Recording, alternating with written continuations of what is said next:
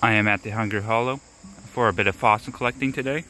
I'm on the riverside because you can only get into the pits during club trips, so the pits are off limits when it's not when the clubs aren't here or when the club trip isn't organized. So, but you can still gain access to the riverside, and this is on the right side of the river. So the main pits are on the left side of the river. So you'd go to, if you were going to the smaller pit that's on the right side of the river. Before that, you basically just, there's a bunch of walking trails or trails down to the riverside because people like to fish this area. You just take one of those trails down and then you kind of walk up the river a bit and you get to this large exposed clay bank. You can see there's the matrix rock, like the sandstone and the dolomitic, or not sandstone, it's probably limestone, like heavily degraded limestone.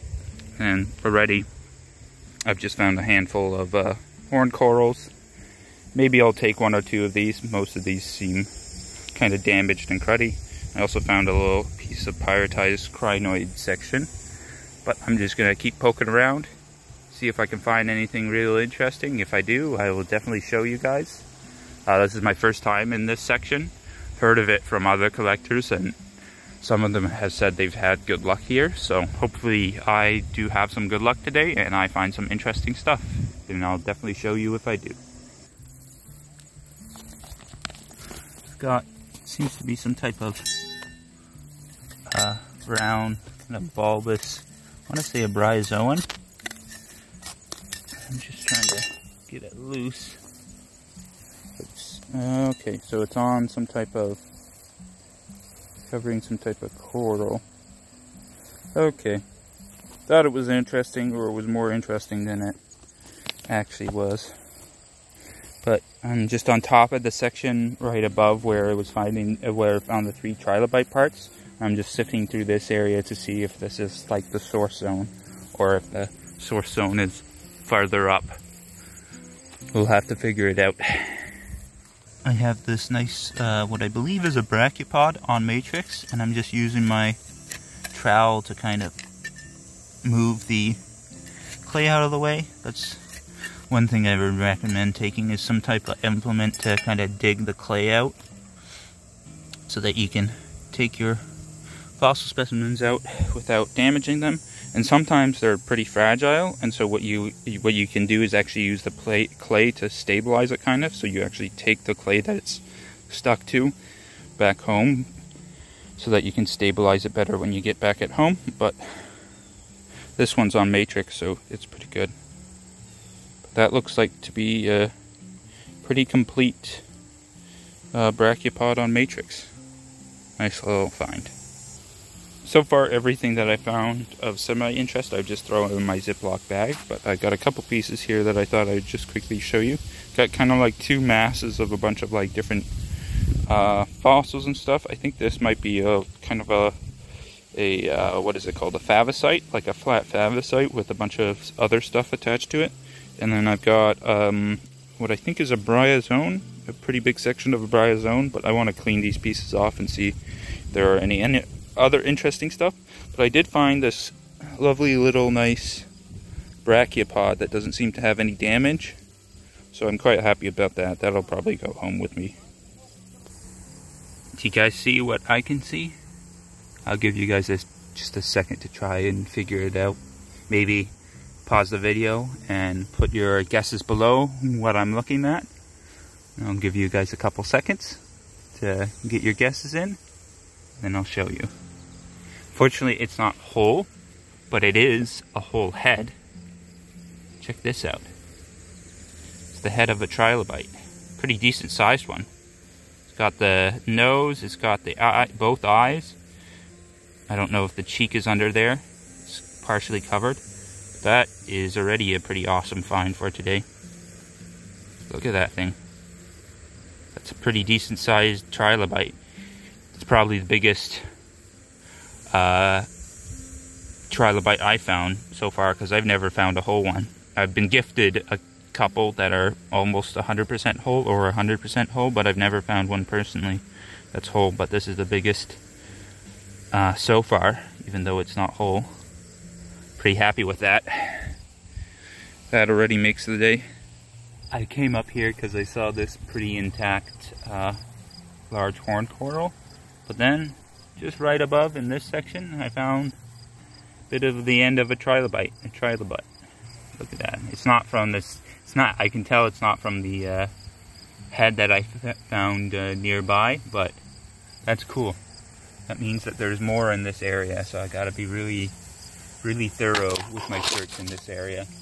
Just really pick through everything to see if I can find a whole trilobite, because that would be pretty cool if I could. And hopefully I do, but I will just keep picking through this area and see what I can find. Third piece of trilobite, second trilobite end. Pulled it just out of this area. Same area where same vicinity as the other two pieces, so definitely this area has a decent concentration of trilobites, so I gotta be very vigilant and just look at every little bit and piece, especially the ones that are like dark brown like this. But this is a piece of brachiopod, I can already tell, but I gotta just be very vigilant, turn over every little piece, check every little bit, because hopefully there's a whole one of these. If there's 3 parts like this, there's gotta be something else, you know? There's gotta be more. Yeah. Like, you never know. I don't know what this is, but I'll have it take a closer look at that. But you just gotta look. Also, I got something up here that it's this piece. So I'm gonna try and dig it out because it seems pretty solid. There we go, it's loose. Oh. Giant piece of horn coral. We'll have to wash it off and see if it's complete. If it is, I'll take it home because I don't got too many big ones that are complete. So it'll be a nice little addition. But I'm gonna keep looking in this area, keep scouring it, and hopefully I find a whole trilobite. If I do, I'll definitely show you guys. Just been slowly crawling up. I have just been slowly crawling up, closer and closer to kind of the top of the ledge, and I just spotted this guy. Check this guy out. It's the biggest one I've seen of this species before, and it looks like it's intact. See how the back is. Yeah, that is a very nice, well-preserved, large brachiopod of this species. I believe it's a type of brachiopod, or I might be wrong. Might be some other type of species, but look at that. It's the biggest one I've seen of these here. Definitely a nice find. Definitely a keeper. As I was coming down from the section I was just in, kind of peeked off to the side in this area, and look at what I spotted right there. Hopefully it looks, I don't think it is whole, but it might, this one might be whole, so I'm gonna just carefully kind of pick away at the area, because it looks like it could be actually curled up. You can see how the segments kind of, I'm just gonna carefully lift it. We're just gonna carefully, I think it's not intact, but I'm hoping it is intact. Give me a second and I'll try and see if it is intact or not. Unfortunately, it's not. It's just a partial trilobite end where it like seems to started to want to roll over and the rest is missing. Unfortunate, but it's a good sign. I know that they're still here. That's the 5th piece today. And actually, I just spotted this out of my corner of my eye. Get this brachiopod just sitting there. The tips are a bit rounded off, but not bad. Not a bad find. Well, hopefully, I find that whole trilobite. They are definitely here, so I'll keep looking for sure. Because it seems like there's a decent amount in this area, in this like cliffside. So hopefully I can find a whole one. This is kind of fun. Beside the shell of a modern day gastropod, we have the fossilized shell of one. And it's actually a really good one. Take a look at that. It's a really nice specimen. Pretty intact. I mean, it's a bit cracked and smushed, but it's a pretty nice sized one actually. One of the bigger ones I found in the Hungry Hollow area. So I'm quite happy with that. So I kind of explored that top of the cliffside, and these are the things I found. A bunch of brachiopods, some gastropods, a couple pyritized, interesting pyritized things. This one has some pyritized balls on it. A couple more trilobite pieces. There's a nose of one, I believe. Looks like the nose of one. Interestingly enough, it has a bit of something on the bottom, so I don't think it's just a shed. I think it's actually a partial actual trilobite, and then a trilobite butt. And also this thing with an interesting squished piece of shell of something, so I'll have to clean that off and see what that's like. I'm gonna try and explore a bit more here, but I think I'm gonna head home soon because it's getting quite hot. I mean, of course I picked a hot day, why wouldn't I? But this was the only day off that I could come here, so it's whatever. I'm still enjoying it, and I found some cool fossils. And I'll definitely show you guys if I find anything more, and I want to go down there, that little section down there, just explore that section. As you can see, my hands are shaking from excitement. It's a shame I couldn't have videoed this guy in situ, because the heat, the hot weather, plus me taking videos with my phone overheated my phone. So I've come back to my car and let my phone cool down using the AC just to show you this. Knew it was worth coming out here. Oh, the sick roller. Look at that thing. It's huge. Doesn't seem to have any major damage. Maybe I can't fully see what's down here. I can't see if all the tail is there, but look at this thing. Holy cow. And all I saw was this, basically. It's just sticking out. Oh, it was worth it. Shame I couldn't record it, because my phone was unable to record at the time. But even if you can't get into the pits when you're not here for a club trip, obviously the sides of the river are still more than good enough. You just have to get lucky. This guy was closer to the top, which makes sense, because the farther they roll, the more damage they get. Oh, I'm so thankful. This is a sick find. Very happy to have finally found a whole one, and a very large sized one on top of that. At least for here, I think. I've seen bigger, but this is a very decent size for here. I'm quite happy with it. Here are some of the finds cleaned up. We've of course got the horn corals.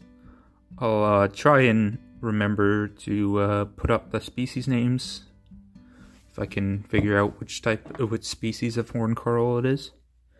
Some of them might be hard to ID, so I might not have anything. Here's another one. Pretty interesting shaped corals. Then I've got one of the kind of chunks or plates I took back. This one has a nice spray of what I believe is bryozoan. Looks like there were multiple. You can see one going this way, and there's a bit of, I think that bit there, that's a different fossil or a different bryozoan. You can just see how these are kind of just like plates of like lots of jumbled bits of fossils and stuff, kind of like death plates. I don't know if you call these death plates or you call these something else, but you can just see there's a bunch of different things. There's like bits of coral, there's some crinoid stem bits, there's this, I think this is a bit of bit of gastropod or brachiopod. There's this bit of something, which could be like some type of calcite-ish bit of fossil, maybe a trilobite. Trilobites tend to have that color coming from this site, kind of that dark browny color. But you can see it's just a jumble of fossil bits and just interesting stuff. But I took this one home because it had a nice chunk of bryozoan on it. I found plenty of brachiopods and some pretty nice ones. This one I think just has a bit of damage there, but it's nicely sitting on the matrix. I'll try and remember to put the species names, of course. From what I know, this is one of the biggest ones of this one. I found this species before. I can't remember the name off the top of my head, but if my memory serves me correctly, this is probably the largest I've personally seen / collected. So I was quite happy to find this guy. It was sitting nicely eroded out on the bank. I believe this is of the same species, just smaller, of course, and it's not as crumpled. The bigger guy, if you look back, the back had kind of been crushed a bit, but it's stuck together, so it fossilized like that. Here's another brachiopod. I want to say, I forget what the name is. It was in my head and then I forgot it, but it has partial tips. There's some of these brachiopods, like this one, had like these elongated tips, and usually those get worn off, but this one still has its partial tips, so that was pretty interesting to see. And the middle part is pretty nice and intact, so I took this one home. Then we got a bit of an oddity. Button corals can be found in Arkona, but they're kind of rare except for like one spot in the clay pits, which can only be accessed during club trips. And I've been to those pits before on club trips, and there's one section where there's a lot of these.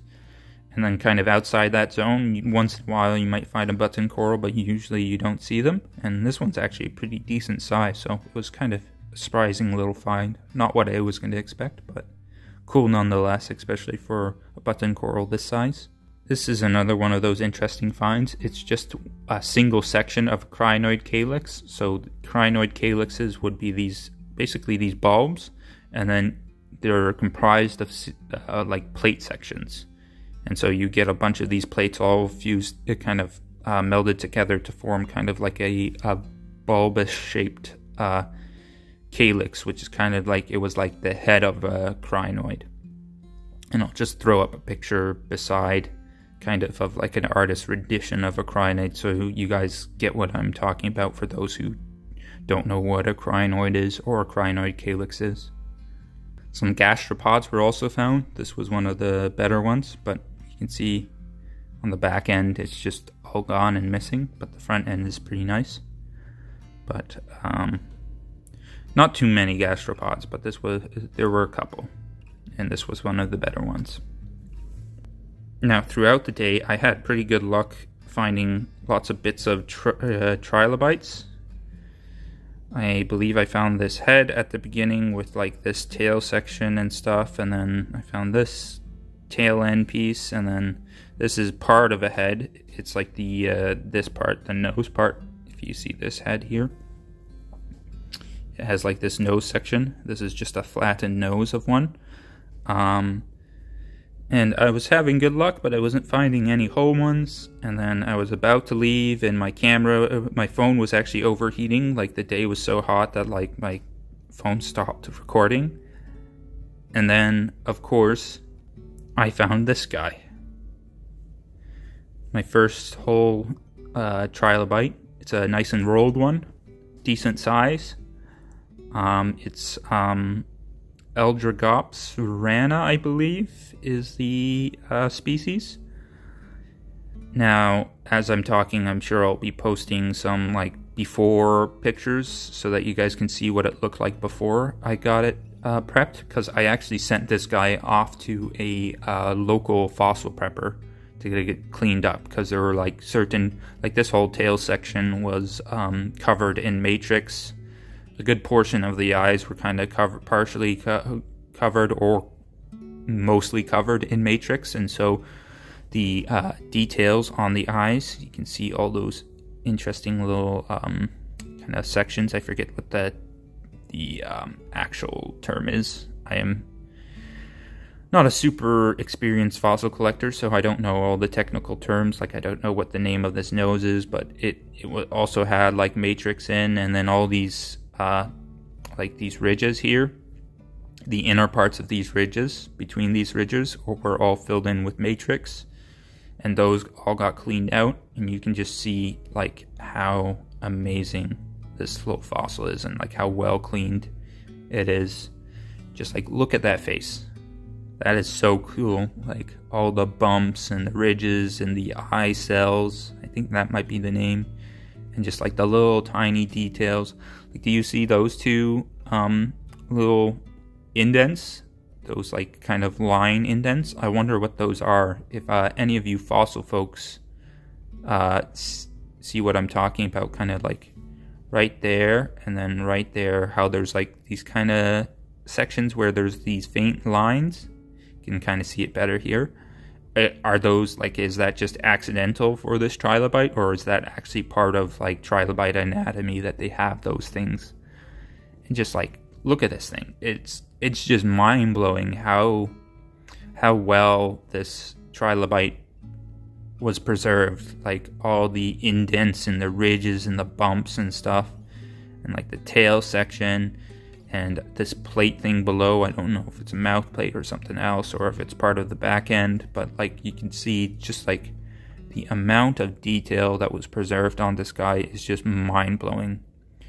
And it's just like so amazing, like how awesome this trilobite is, and also how awesome the prep job was done. I'll actually make sure to post the details of this fossil prepper, of Mike's details, because I think he deserves praise. And if any of you folks are interested in getting your fossils prepped, if any of you Ontario folks are interested, I definitely would recommend giving him a contact on Facebook, because he is fairly priced and his work is spectacular. Like, he made this trilobite, just made this thing look so awesome. Like, his work was spectacular.